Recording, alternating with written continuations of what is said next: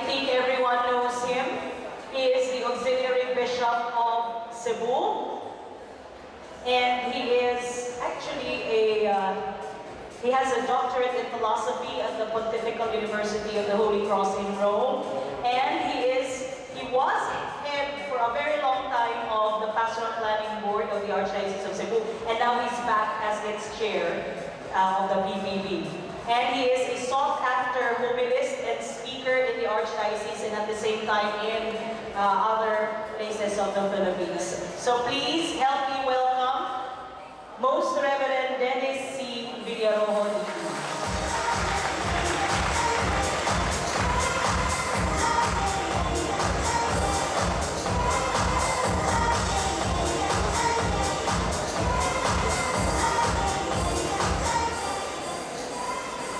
Mayong hapon ka na itong tanan. Ang topic na ihatag ka na ko is spirituality in social media. And I would not look for spirituality specifically in social media. It's rather that spirituality can be found anywhere. And social media is only one place.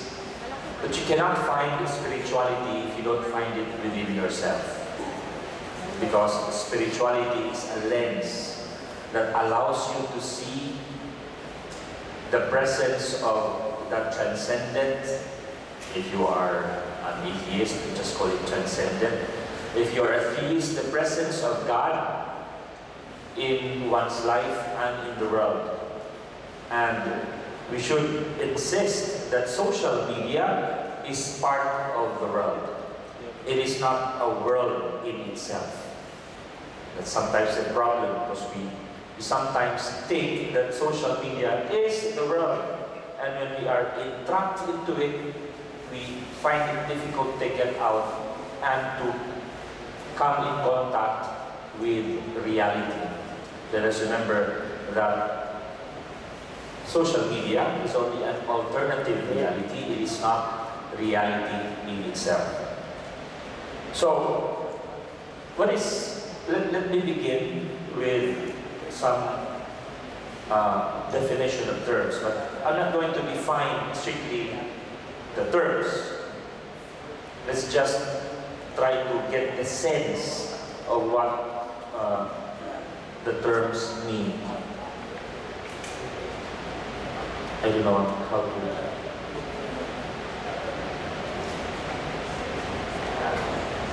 So I click there. Okay. Okay. Let's begin with the question, what is spirituality? You may have heard the declaration, I am spiritual, but not religious. In the United States, it is said that when young people get through their confirmation, the sacrament of confirmation, before confirmation, they go through RCIA, or the Roman Catholic Initiation Instruction. And after that, because they hate that so much, to be given that religious instruction. After the confirmation, which is part of the program of their school, they would declare, I am spiritual, but not religious. And then you also probably have heard over the radio, and sometimes read over some posters, the statement, it is not a religion that saves us, but our relationship with God. So these are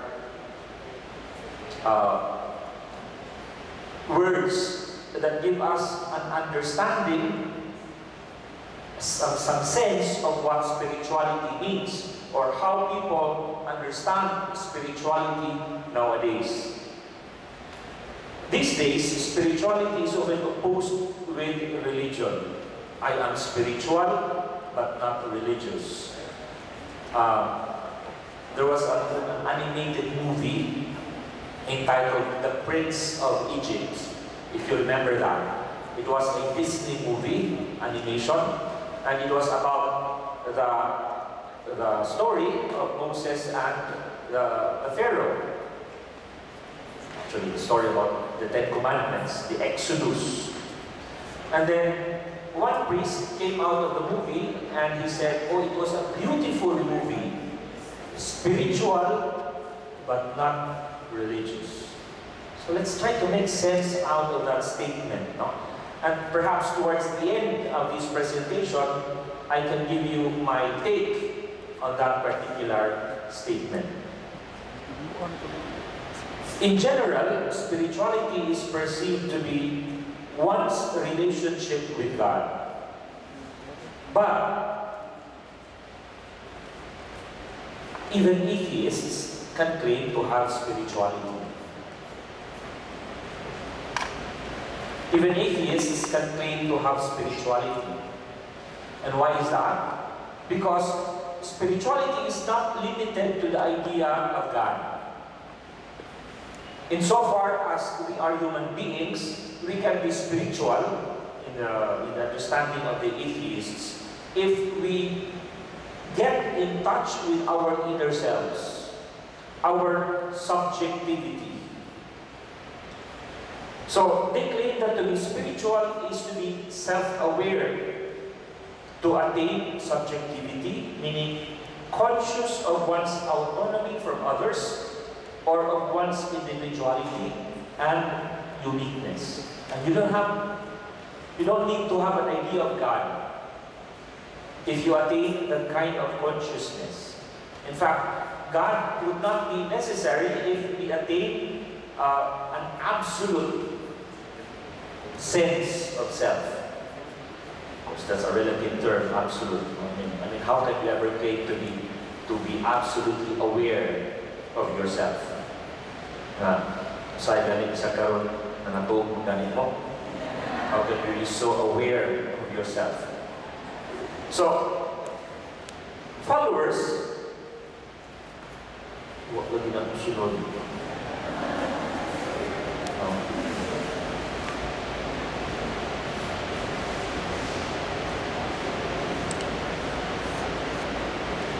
This is what I don't like about the PowerPoint presentation. May paniong. Hindi ka bawaan eh. The New Age movement, on the other hand, believes the opposite. Somehow the opposite kay kanina mga movements, atheism, New Age movement. Side cannot make sense of what they are saying. But lain man. Ang usa ka grupo, they call themselves atheists, pero in the end, agnostic ready ay, no? Doon ay mga New Age movement na mga universalists, mga individualists, and so on and so forth. Daghang mga aists, no? So, for many of those who belong to the New Age movement, they say that spirituality is to attain a consciousness of being one with nature, being one with the world, attaining union with the universal spirit, which is not a personal God, but a soul which unites all things in the universe. Doon na ito'y salida sa sine itong mga about 5 years ago, nga ang main character o sa kababae, nga ni-attain siya of an absolute consciousness. An absolute consciousness. The whole movie was about attaining that full consciousness of being one with the universe. Unya, at the end of the movie, kaya ba mukun sa initago niya, nahimo siya nga USB. Literally, the movie presented her name siya USB. No? Ano bang flashcard? Flash drive. Flash drive. Kanang flashcard ka naman na itong yanan ang mga card, no? I belong to a previous age. Pasayloa. So, not a personal God, but a soul which unites all things in the universe. And then, ayaw mo pagkaroon na kining spirituality, alam namin sa mga seryoso. Ayaw mo pagkaroon na ang spirituality, alam namin sa mga kanang mga wailinaw. Bohemians to claim spirituality. Kinsa man yung mga Bohemians? Alam ang ilang purpose sa kinabuhi is to have as much fun as they could. Because tomorrow you die, therefore you have to eat and drink and be merry today. Those who live the present by enjoying every moment of it think that spirituality is the attainment of the desires of one's heart, since the fulfillment of desire is the attainment of happiness. Nakita ko sa lida na Rent, R-E-N-T, no? It's also a play. No? And in the movie, there was a character named Angel. An angel is a transvestite. No? Lain lang ang tawag ninyo karon. What do you call it? Transsexual? Transgender, sorry again. No? So, then she died of AIDS. She died of AIDS, and at her funeral, people were making police ka ng ganitong magsulti ka sa mga nindot ng mga nahitabo. Eulogy. People were making a eulogy, and they were talking about how Angel was such a good person, was such a person who gave herself totally to life. Now, of course, I do not denigrate that because it's a eulogy of a person who has died. But looking at the movie, you can sometimes be confused about values. You know, she had AIDS because she was living a risky life. Risky in the sense that she was risking it all. Yeah, for that matter, probably if she was doing all kinds of things, she may also have infected others. And yet, that can be spiritualized in the way we look at it. Because indeed, even if from a moralistic point of view, that may have been an immoral life, it is still human life, all the same. And it is not that we condemn or judge that kind of life. It is a choice that the person has made. And Bohemian spirituality does not make any moralistic statement. It simply affirms human existence, the joy of human existence. So in the face of these different, sometimes conflicting notions of spirituality, how are we to conceive of it? Is it pure subjectivity, or is it dissolving oneself into the universe, the universal spirit? Is it self-discipline, self-control, or is it hedonism? Now, I will proceed by affirming what is true in the foregoing descriptions. I'm not going to denigrate atheistic, New Age movement, or Bohemian spirituality, so-called. Because there is something true in each of what has been said in each of these groups. But we also have to make qualifications. We also have to make qualifications in order to come up with a more coherent notion of spirituality. So I say, spirituality is both subjective and intersubjective. Spirituality is not disembodiment, but incarnational. To be in the realm, not separate or isolated from the realm. And spirituality is not just the fulfillment of desire, but also the search for the good. For the good. So let's begin with the first qualification.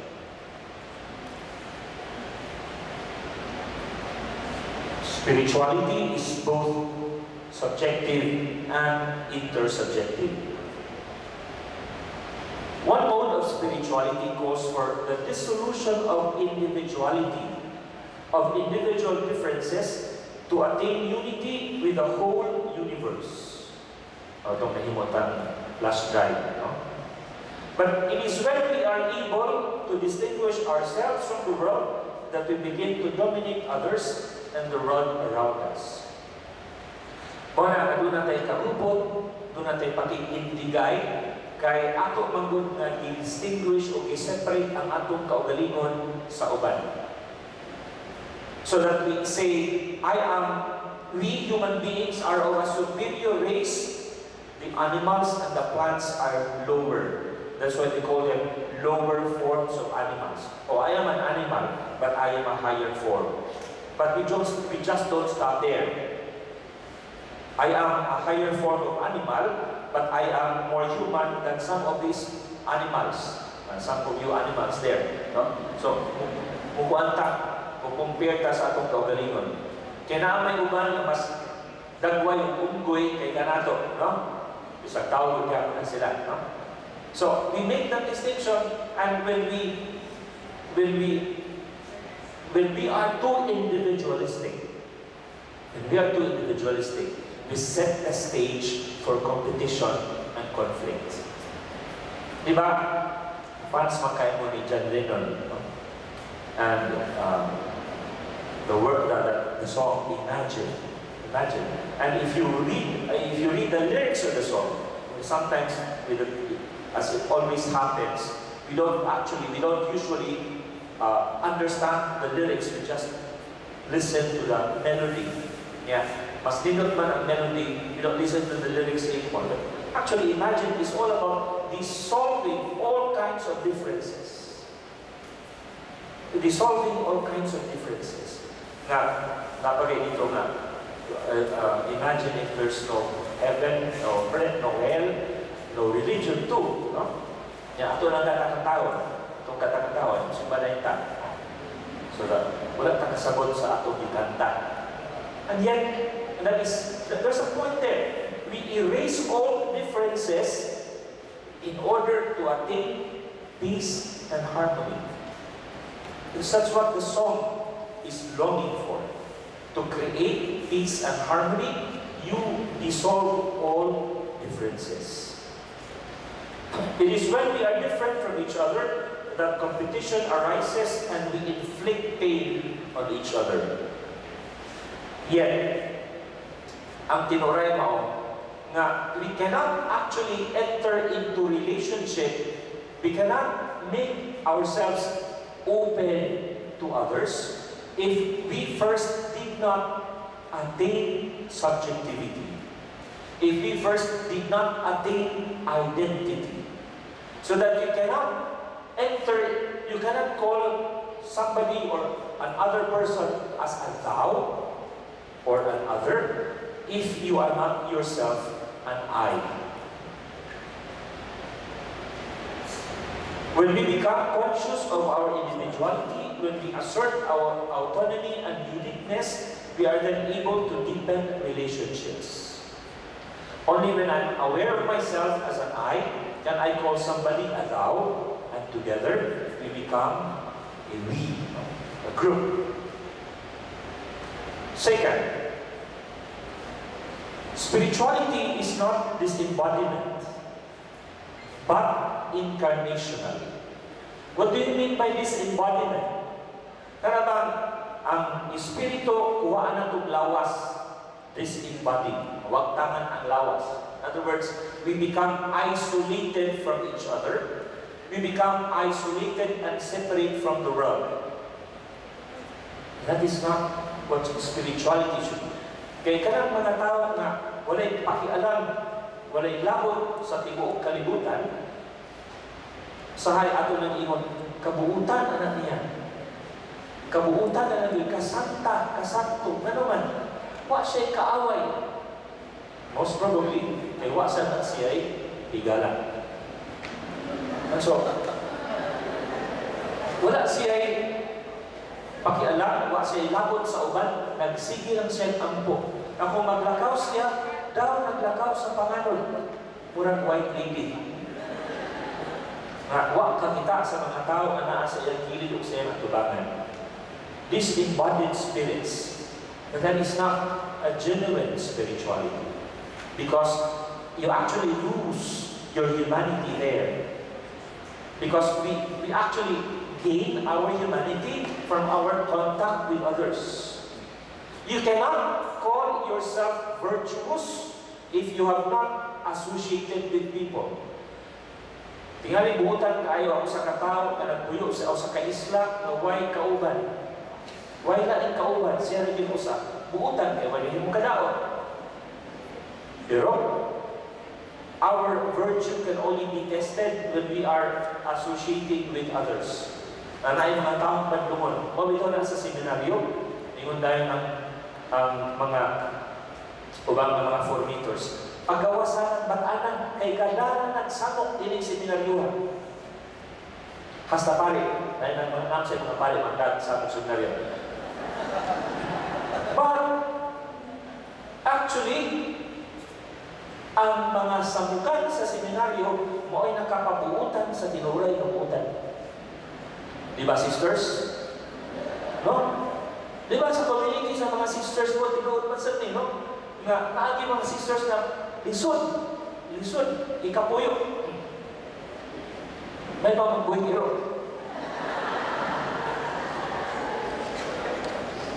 Sa among kumbinto, naagi 5 kapare, 5 pare, pero nasa 7 ka iro. Mas nindot magod na pakisamahan ang iro sa 5 kapare. Ay mga nagkakapito, nagsama ha. Anyway, but that's how we train ourselves to become more human by engaging with people of different moods, different characters.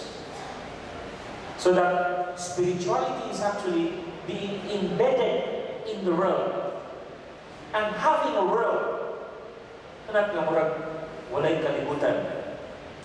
In the past, men and women flee the world and isolate themselves from the human community. They impose upon themselves extreme forms of penance. Original na mga munghi are not munghi, they were hermits. And there were hermits who would stay inside and do extreme forms of penance. No? Kunya, kuha lang sila na butangan ng tubo, ang tubo. This is real ha. Butang ang tubo ang tubo, dito ipag-agi ang tubig. Moral rin lang inon, kaya they are doing all kinds of penance. Actually, nakapag-purisyo to suban ng mga ganang magsitag, butang ang tubig, karoon siya makainom. No? Kung mag-mungi, mag-ikaw, mag-imitan nyo ka, ayaw magsamok sa uban. No? Nasa uban nga, there was one monk na pillar. And then he stood there in front on top with just one leg, balancing, that meditate. Why silpi? I mean, this embodied, walay kalabutan ang kalibutan. But eventually, this kind of life, this form of life, of being a hermit with extreme forms of penance, died out. Nawa kasi. Na naman napuli ang monastic communities. Kaya mga munghi, eventually, ang mga ermitanyo, eventually, they came together and banded themselves and then they formed communities. Because it is more natural and it is more humanizing. And I would say more spiritual to be with other people. Number 3. Spirituality is not a fulfillment of every desire, but the search for the good, which is the object of desire. A young man once asked me, why does God create a desire which cannot be fulfilled? Natulala ko sa pagpamutanan niya. Why does God create a desire which cannot be fulfilled? And be careful of this question, because this question is very loaded. And it's actually part of the agenda of the LGBTQ. Nga, nganong ato manang pugnan ang gihimo sa Dios nga desire kay siya man at naghimo sa maong desire. I think the question is based on a false assumption. It assumes that God creates desires. God does not create desires. Otherwise, kanang desire sa psychopath, kanang desire sa sex maniac, ang Ginoo inihimo niya na. No, God does not create desires. What God creates are goods. Mga butang na nindot, maayo, delectable, lamig, ug nindot. And for that matter, that covers all things. Because God created everything to be good. Everything that God has created is desirable. Because everything that He created is good. Now, good is the cause of desire. Kung dunay maayo niya, it becomes desirable. Atong tinguhaon. But not every desire is good. Not every desire is good. Goodness flows from the nature of a thing. Nganong maayo man na siya, nganong nindot man na siya, kaya ang iyang pagkasiya, ang pagbuhat sa Diyos niya na sa iyang pagkasiya, nindot na siya daan. Yun mo, nakalala yung bitin, dili man na siya nindot. Kung makakita at bitin, lipawat mo na itong balhimo. Ang uban, pero na uban ang ganang bitin. Na may uban ang nagbuyog bitin. Diba? And for that matter, the snake has a purpose. Ang kanalaging ok-ok. Wag yung ganahan ng ok-ok. Uy, atong mustahingan. Kinilo ang ok-ok. Baligya. Kay na scorpion, na tanga, na ok-ok, o mga abator na ilang ibaligya, murang tumaning. Totoo nila. So these things are desirable according to certain tastes. And nothing created by God is actually undesirable. Everything that God is created is good. And good is the cause of desire, but not every desire is good. Goodness flows from the nature of a thing, and therefore, when a desire subverts the nature of a thing, kanang inini siya, pero ganahan ka, pero kanang ang imong hangganan, ang imong tiguha, makapagkuba sa kinaiya sa maong butang, then it is not a good desire, and it does not need to be fulfilled. Kanang buwak niya, hindot kayo tanaw. Imong tiguha, hindot yung kayo ako ning pupuon. Ay, ning pupuon mo, pagkauma na, guba na ang buwak. Pero kung imong ba itong ipasagdan, diha na ito siya, ulungtan na ito sa kabuhay. Because sometimes our desire go beyond the nature of the thing, go beyond what is proper. And that is why it can distort that particular nature, or it can distort the relationship between you and that thing or that person. Spirituality